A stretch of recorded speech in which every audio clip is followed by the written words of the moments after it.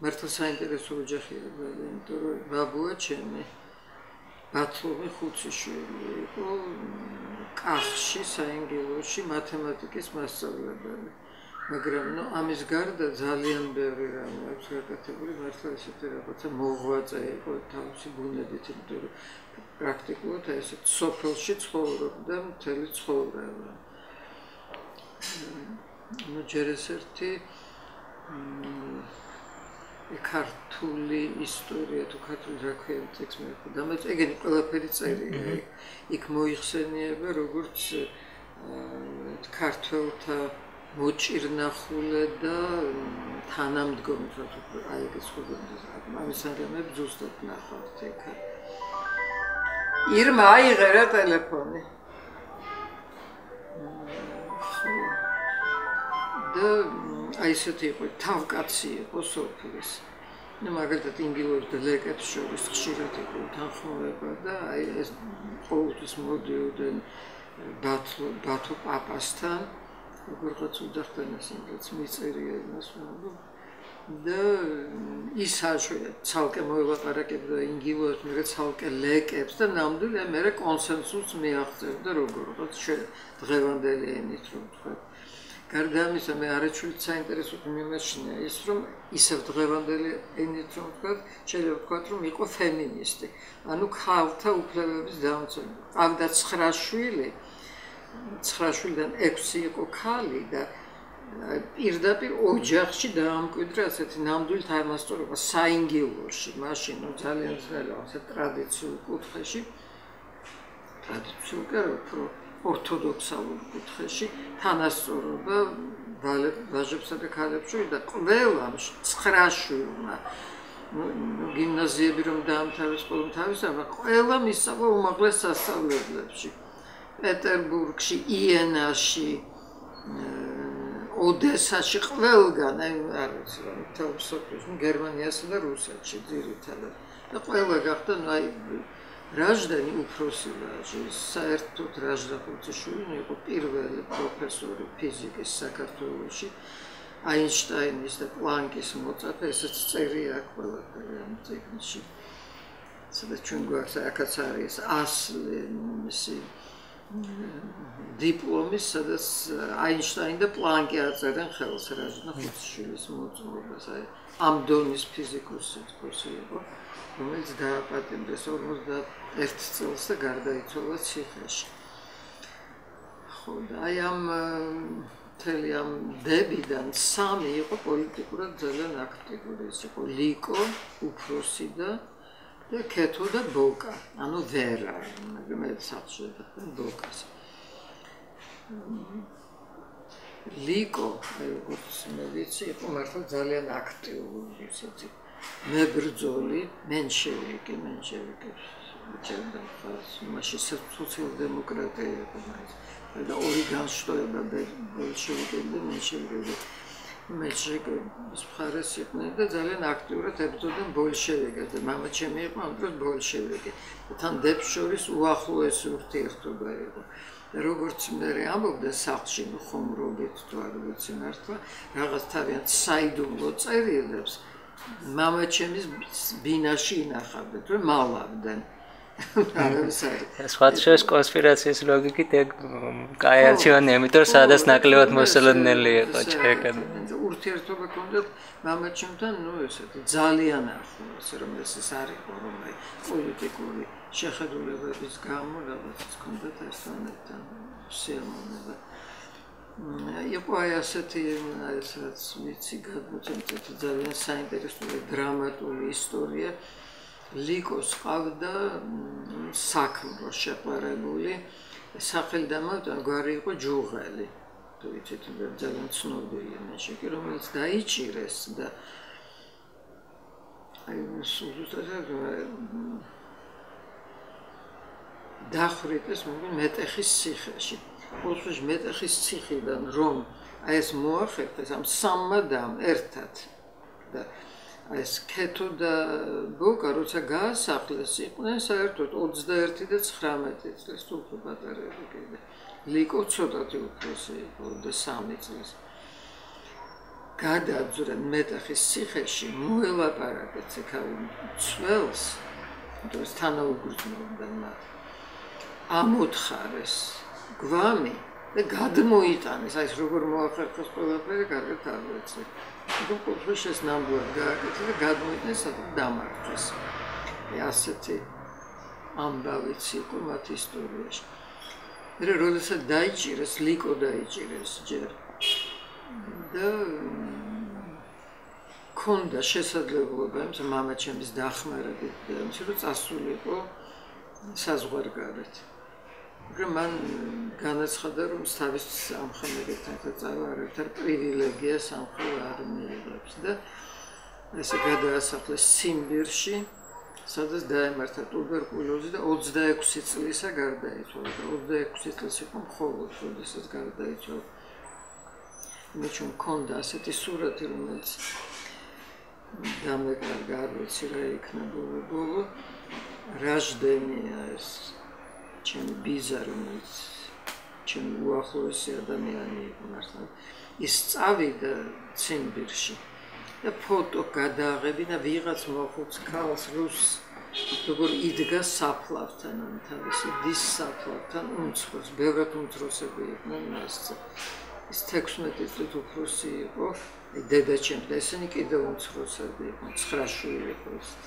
როგორ იწელებოდა ეს პროცესი ეს სურათი მართლა ისე მაქვს ჩაჭედილი თავში ძალიან გულსაკლავი სურათია ეს რო იყოს მართლა ეს ტრამალები ეს ციმბირის და რაღაცა საწყალი საფლავი სადაც ჩანს რაღაცა ქვა არის ესე მიგდებული და როგორ დგას იქ რაჟდენი მერე დადგა ჯერი უკვე ქეთოსი და ბოკასი და ისინი კი აი მოხდნენ აი ტალღაში რომ გაასახლეს საქართველოდან მე მგონი 26 წელი წავიდნენ თურქეთში და მერე რაღაც მოახერხეს და მერე პარიზში ცხოვრობდნენ მთელი ცხოვრება ამდე თქვენ ამ დეიდებთან ქეთოს რომელიც საზღვარგარეთ იყო ნუ პიროვნული კონტაქტი ქონდათ არ ქონდათ ნუ ქეთო იყო ჩემი მერე მართლა ძალიან ახლობელი გახდა ხო და ესენი რატო გეუბნებით რომ უფრო ადვილია ყველაფერი მიწერია ტექნიკში ეს სულ პირველ საერთოდ 27 წლის მერე ყველანაირი ურთიერთობა მათთან გაწყდა. საერთოდ არ ვიცოდი, ცოცხლები არიან, არ არიან ცოცხლები. მე დედაჩემი დაჭერილი იყო. რაჟდენი მერე დაიჭირეს. მერე ჩემი ბებია გარდაიცვალა. პრაქტიკულად ესე არაფერი არ საერთოდ არ ვიცოდი, ცოცხლები არიან. არა და იმათაც არაფერი არ ვიცოდი ჩვენ შესახებ. და 58 წელი იყო, როდესაც ოლიმპიადა ტარდებოდა მოსკოვში. როგორღაც ვიღაცამ შეგვატყობინა, რომ ჩემი დედაჩემის შვილი, აი ბოკას შვილი, გურამი მოდის მოსკოვში კალათბურთელებთან ერთად. წვრთნელი იყო თუ რაღაცა. და თუ იქნებ ვინმე წავიდეს, მე ვიყავი ყველაზე აქტიური პერიოდში, მე წავედი მოსკოვში. აი ეს იყო მართლა დაუვიწყარი რამ. მივედი ამ ლუჟნიკებში არაფერი არ ვიცით საერთოდ ვინ რა და მართალია ტყუილია რაც გვითხრეს და აი არის მიმდინარეობს თამაში ამ ქალების გასკები ფრანგების და ხედან ესე რიგი არის ასე თუ უყურებ ზე ჩამსკრივებული ეს მწვრთნელები და თანხლები პირები ასე უყურე და დავადგი თვალი ერთ იმას ვიტყვი ნამდვილად ქართველია და ალბათ და ასაკით და ყველაფერი ეს იქნება გურამ წუვაძე დავწერე წერილი ორი სიტყვა ფრანგულად არც ვიცოდი ქართულად თუ იცოდა მე გავიგე რომ ქართულიც იცოდა მშვენივრად დავწერე გურამ შენი დეიდაშვილი გელოდება აი გასასვლელთან ლანა და მთხოვე მას კარის კაცს გადაეცით აი იმას გადაეცით წავიდა ეს კაცი მისცა წერილი ერთ კუთხეში მის იჭდა იმას და მე ვხედავ რომ იმან დახედეს და ამ წერილმა ესა იარა ზედაწერა გურამ წულადეს და მიუვიდა იმას ვინც ვერ დავიფიქრე რომ არის ჩემი დეიდაშვილი და გახსნა და ადგა და გამოიხედა და ეს წამოვიდა მე ჩემს აი ესე შევხვდით ერთმანეს და მე პირველი რა რაც შეუძლებელი იყო იქამდე სულით იმათ უფლება ჰქონდათ დარეკვის თავიანთ სახლებში და მაშინვე დარეკა ქეთოსთან როგორც ერთად იყვნენ და ელოდებოდნენ ეს თუ მოხდება. ეს იყო საუბარი კი არ იყო, ეს იყო უბრალოდ ქვითინი. თითო რამს მეკითხებოდნენ, ნუცა, ანუ დედაჩემი გადასახლებულია. რაჟდენი გარდაიცვალა. ლეონიდე ყველა, ну ფაქტიურად არ თითქოს 1-2 იყო ცოცხალი მეზენმოხდებიდან. დედა გარდაიცვალა. აი ეს მართლა ძალიან ტრაგიკული საუბარი იყო, მაგრამ თან მაინც სიხარულის უნდა. აი ეს იყო პირველი ჩემი კონტაქტი. ეს შემდეგი კონტაქტი უკვე იყო მე როგორც კინემატოგრაფის და ტურისტული ჯგუფის წევრი მოვხდი პარიზში, სადაც თავიდან არ მიშვებდნენ, მაგრამ მე ჩაერიან ვიღაცები და ესე ძლივს გამიშვეს და ჩემი მთავარი მიზანი იყო დეიდაჩემის ნახვა, მაგრამ ეს აშკარად არ შეიძლებოდა იმ პერიოდში და ვიცოდით, ვინ იყო ჩვენ ჯგუფში კაგებეს, NKVD-ს თანამშრომელი, ყოველწლიურად მიცოდა, ხო ხდებოდა, ვითომ რაღაც იყო. ერთი უნდა ყოფილიყო ჯგუფში. ხო და ჩემთან ერთად იყვნენ ცნობილი მწერალი გროსმანი, ძალიან ცნობილი დისიდენტი და გალიჩი. Which is Galici, მომღერალი და ნუ ახლა შესანიშნავი სიმღერები აქვს დისიდენტური მართლა. აი იმ ორს უთხარი რომ აი ეს უნდა ვნახო როგორ და მოვიფიქრე ასეთი გეგმა. მე დაუძახეს აი ამ თუ არ ვწდები ვიტალია თქვა. იმას NKVD-ს წარმომადგენელს თავიანთ ნომერში უთხეს დავლიგოთ და დადგეს არაფერი. და ისინი მთელი დღე სვამდნენ და მე ჩუმად გასვლა არ შეიძლებოდა საღამოს.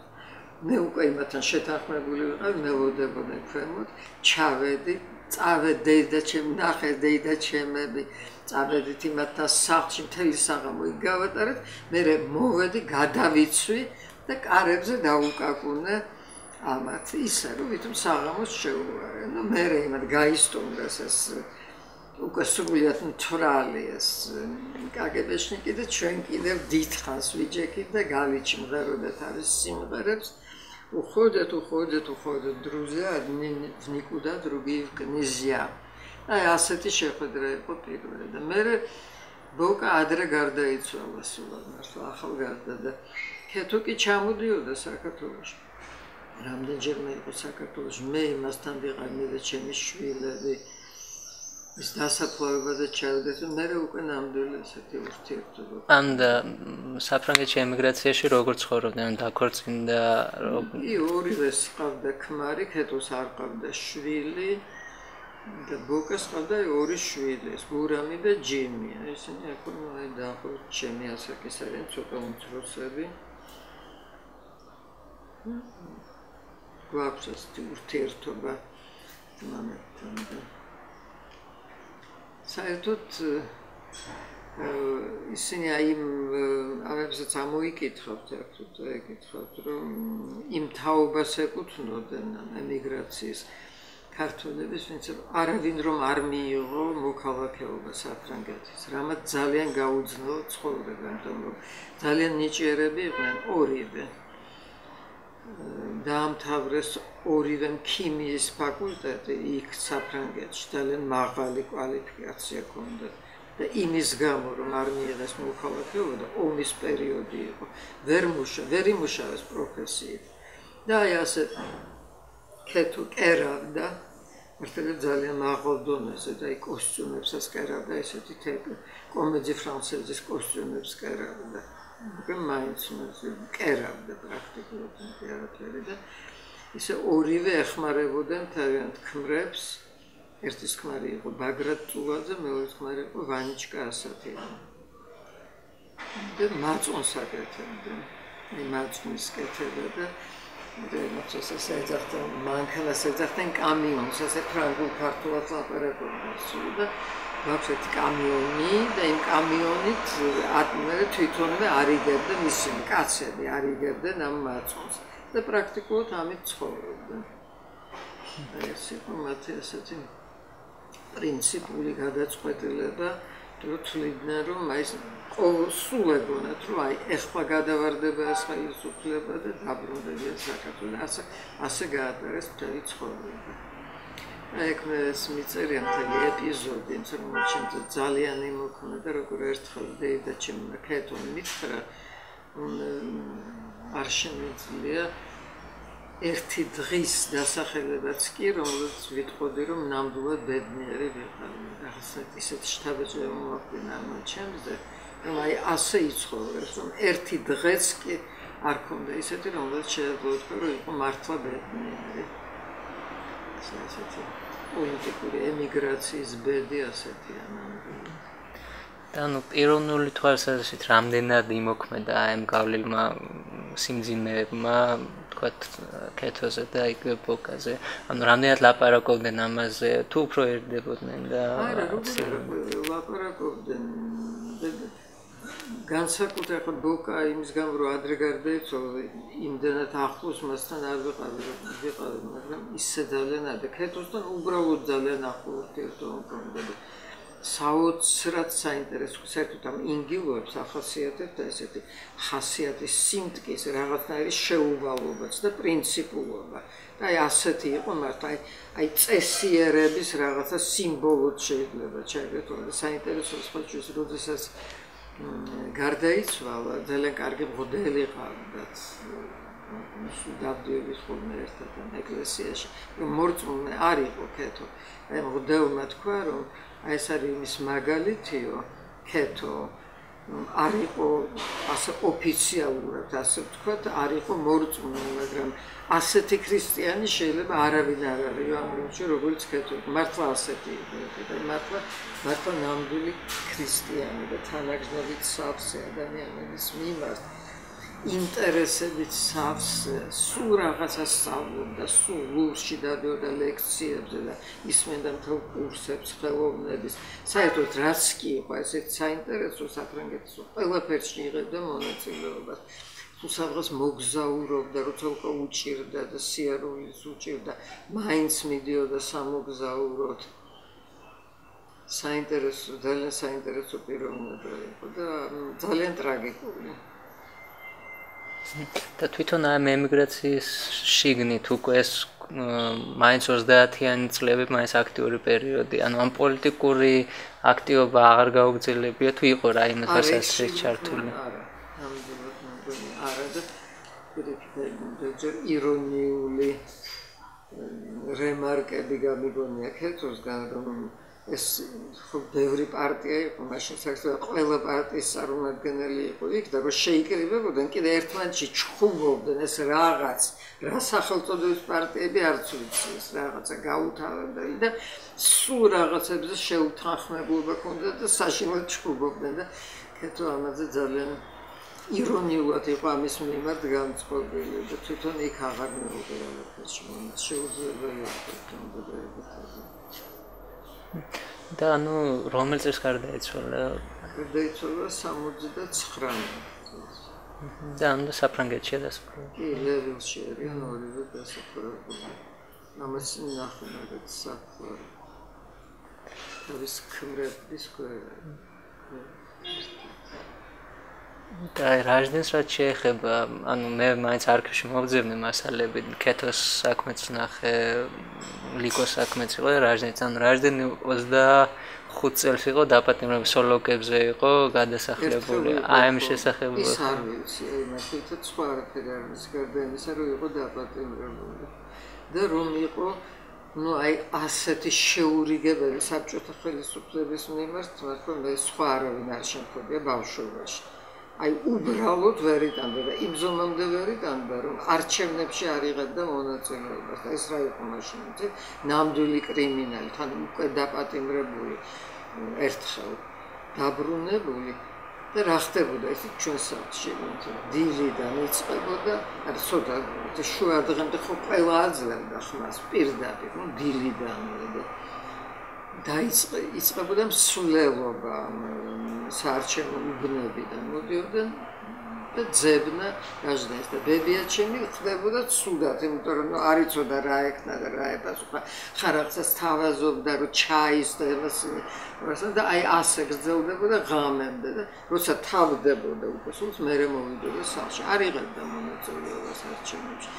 პროფკავშირის წევრი არ იყო. როდესაც მისი შვილი გივი ხუციშვილი ასევე ძალიან ცნობილი ფიზიკოსი და მართლა ძალიან მაგარი პიროვნება ესეც შევიდა კომკავშირში, ეს კარგად მახსოვს ძალიან, მთელი წელიწადი რაჟდენბი და არ ელაპარაკებოდა. გივის არ ელაპარაკებოდა. ზულდა სტალინი რაღაცა წარმოუდგენლად, ბერიაზე ხომ ლაპარაკე, ბერია საერთოდ ჩვენ ოჯახში ისე ზულდა ყველას.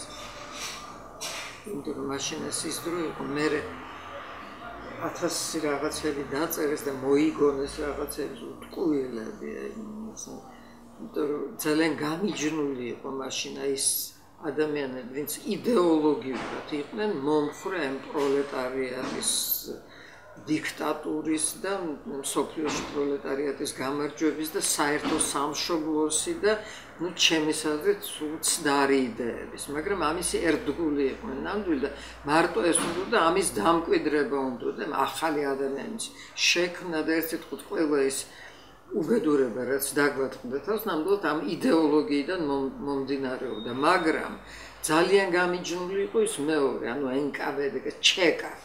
აი ჩეკას წარმომადგენელი ვინც იყო, იმას უთხოვდნენ ყველა სულ ბავშვი ვიყავი და იმ დროიდან მახსოვს და ბერია იყო უკვე მაგის წარმომადგენელი, ჩეკადან მოვიდა, მერე გახდა ცენტრალური პირველი მდივანი და ამიტომ დედა ჩემი, არა დედა კი არა, მამი და ჩემი და დედა ჩემი ბერია ერთხელ მოვიდა ჩვენთან, იმიტომ რომ მამა ჩემთან რაღაც საქმე ჰქონდა და ამათ ორივემ კარი გაიჯახუნეს და გავიდნენ სახლიდან, რომ არ დავაპარაკებოდნენ. აი ასეთი წინააღმდეგობა იყო შინაგანი. და სულ ისინი იდეური კომუნისტები იყვნენ და ამ იდეურობით მიიყვანეს ქვეყანა იქამდე, სადაც მიიყვანეს. და ანუ დაპატიმრებამდე, ან მეორე დაპატიმრებამდე რაჟდენი ისევ აგრძელებდა თავის პროფესიულ საქმიანობას. აი თბილისის ობსერვატორია რაჟდენმა დააარსა, დაარსებული იყო. პირველი იყო, ვინც პროფესორის წოდება მიიღო საქართველოში ფიზიკის. ისეთი ფიზიკოსი იყო, მე იმაზე მწყდება ფიზიკა, ძალიან სწრაფად ვითარდება და შეიძლება უკვე მოძველებულიც იქნებოდა მე, მაგრამ მთელი დღეები მოვიდოდა უნივერსიტეტიდან, პროფესორი იყო და სტუდენტებს უყვარდა და თან ეშინოდა რაღაც წარმოუდგენლად. და სულ წერდა და წიგნები ჰქონდა, არ ვიცი რა რაოდენობს, მაშინ არაფერი არ დარჩა ერთად და იქიდან რასაც წერდა. და უკვე ამ მეორე დაპატიმრების მიზეზები გასაგებია, ამ წინასწარი იყო. მართლაც იყო ძალიან ელემენტარული, იყო ნამდვილი გერმანოფილი.